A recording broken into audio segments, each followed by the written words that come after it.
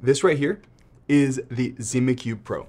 It is an $1,100 NAS with 6 drive bays, 4 NVMe slots, a 10-core Intel CPU, 10 gig networking built in, all the expansion you could ever want, and in a chassis that allows you to install whatever operating system you'd like on there. It looks perfect. However, it fried 4 of my hard drives, and therefore I do not think I'm going to be able to recommend this to most people. Alright, so before we get started with this review, I want to disclose that ZimaCube did send this to us for free, and it just actually showed up one day. They didn't even tell us that they were sending it to us. They sent it to our old address, whole thing, but they did send it to us for free, and I have been in contact with their support about this issue, and I am not the only one. This NAS, by specs, is awesome, and I really want to love this thing. It is incredibly expandable. It's got RGB, it's got pretty much everything a home lab NAS wants, except for the fact that whatever SATA connection they're using is subject to frying hard drives. If it was just me, I would say I got a flawed unit. Maybe they sent me one pre-production or something like that. But I have found other posts from people who have had the exact same issue. They are currently investigating it. And I did reach out to their support and told them about it. And they said, we've heard about this issue, try different hard drives. And that is currently where I'm at, so I feel comfortable giving this review. This unit's predecessor was the ZimaCube, not Pro. This one is the Pro. And it had a lot of very similar, really solid options. It had a ton of NVMe ports. It had a ton of networking options. It had a lot of options. However, once reviewers got their hands on it, they realized that the CPU and motherboard setup that they had was sharing all of the PCIe lanes between all those devices. So while it had all this capability, there weren't not enough lanes to actually get that data through. And so this is what they built. A unit with theoretically no compromises.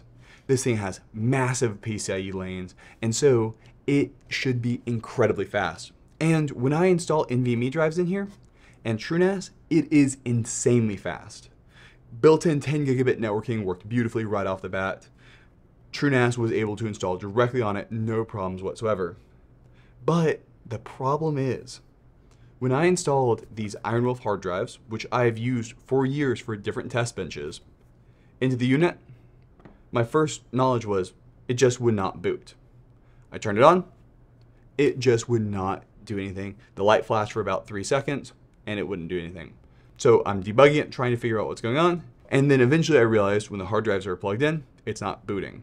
So finally figured that out, plug them in, and that's where I was able to test this thing on out, and it worked great with TrueNAS. I was able to install it, and I was really looking forward to a server I could use as a TrueNAS test bench. Then I went to plug my drives back into my test bench, my Synologies that I do all my tutorials in, and now the Synologies will not find these drives either. So it looks like, somehow or another, these specific hard drives are getting fried by the SATA port on the back of these things. I have no clue what is happening.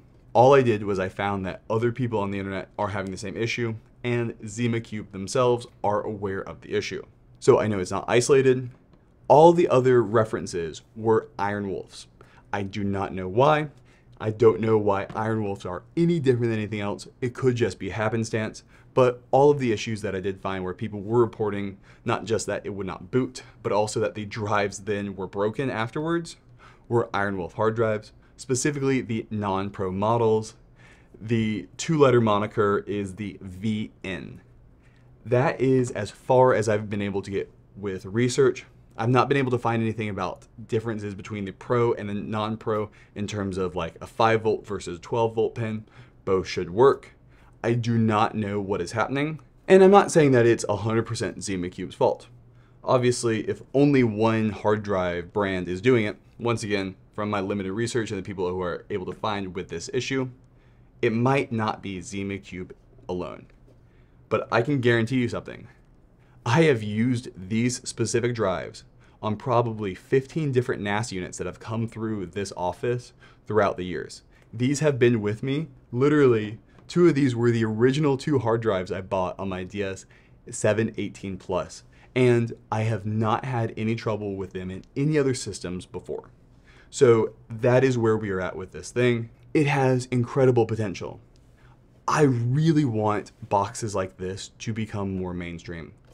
This is truly that unit without compromises. It's got a wicked fast CPU in there, tons of NVMe ports, built-in 10 gigabit networking, space for a GPU or add-in expansion cards. It has the entire bundle for a home labber's dream. I was really excited when I got this thing in the mail because I wanted to use it as my new test bench for spinning up TrueNAS projects, because it is finally a small, easy package that I can put on a desk when I'm filming and show people and be able to use as a test bench. I think that is a great market, and there's not a lot of stuff out there that is this high performance and really is not trying to shove their own operating system down your throat. It is really a NAS. They do have their own operating system on there that you can use, but if I were you, I would probably install TrueNAS, and that's what I did on here.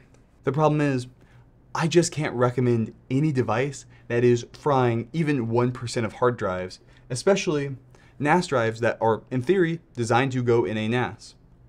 So because of that, I just cannot recommend this.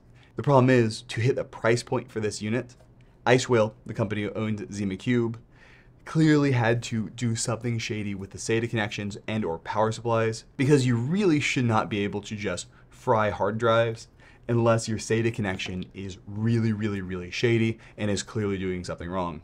So for the second part of this video, I'm going to go through and talk about what the issue is and the things I found about it.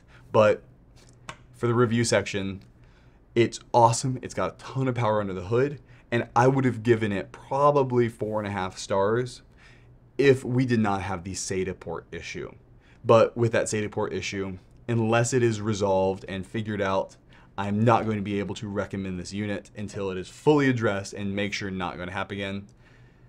These things do happen, but that's where you need to have really good support and communication. But as you're going to see in the second part of this video, I don't think that has happened, and we have not gotten many updates at all from this.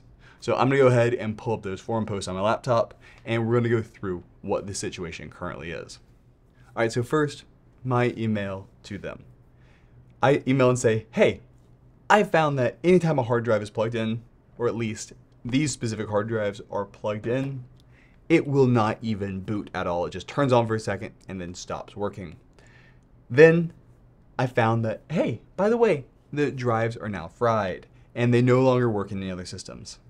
And this was Zima's support. They say, first, regarding the issue of the device not booting up, we currently believe that this may be related to the hard drive. Recently, we have received many cases about the incompatibility of this brand of hard drives with the device, and they can all be used normally after replacing the hard drives. So they are outright saying here that for whatever reason, they're getting a lot of cases of Iron Wolf hard drives having this exact same problem. And I was able to find somebody who posted on the forums the exact same issue, and happened with multiple drives, not just one. So this guy went through and bought a new drive for his new server, plugged it in, it wouldn't post, it wouldn't boot. So he does what I did and assumed that the hard drive was bad. He then goes through, tests it on a different system, and it doesn't work there as well. So he says, okay, this drive must be bad. He does the exact same thing again with a new drive that was just RMA'd and finds that yes, any hard drives, or at least any of these Iron Wolf drives that he plugs into the ZimaCube Pro, will not boot and eventually get fried. So this is the exact same issue that I had, and ZimaCube does not appear to be very responsive about this. First off, he says he emailed support, did not hear back. And then finally, they reply to this forum post and they say, at present, the short circuit equipment is busy testing other brands of hard drives. And that is the only answer we get all the way back from October 30th. And so it looks like that this is an issue, and I don't think they know what's going on. At least they've not informed us of anything. So looking through, his drive models are 8 terabyte Iron Wolf standard models. So that is the same thing I had, except I had the 4 terabyte versions. So I've got the ST4000VN006. That VN stands for Iron Wolf, as far as I can tell. and then the NE stands for Iron Wolf Pros. Stat-wise, I could not find anything that would differentiate these drives from other Iron Wolf Pros or anything like that, so I do not know why these drives happen to be different. They both take 12 and 5 volt power supplies, which is often one of those issues, and it seems like both of these should be able to handle it, but for whatever reason, this unit seems to fry Iron Wolf hard drives. If you are still interested in getting this unit, what I would really recommend doing is making sure you do not get Iron Wolf hard drives with it just until there is officially a fix out. And if I were you, I'd probably hold off on buying the unit until they actually make the update and say, hey, this happened, we fixed it, turned out to be a bad SATA connection or something like that. It does seem to only be limited with Iron Wolf hard drives as far as I can tell. So if you do try another NAS brand of drive, you probably will be okay. But for me, it is not something I would recommend risking. All right, well, that's going to be it for this video. This unit has so much potential. I think it could be an awesome home lab server at a really great price and really giving all the power you could possibly need in home lab for a very nice and clean package. But until this issue gets fixed, I am unable to recommend this unit whatsoever. All right, I will be absolutely posting an update down in the comments below if there is any one of them, so check that out and have a good one. Bye.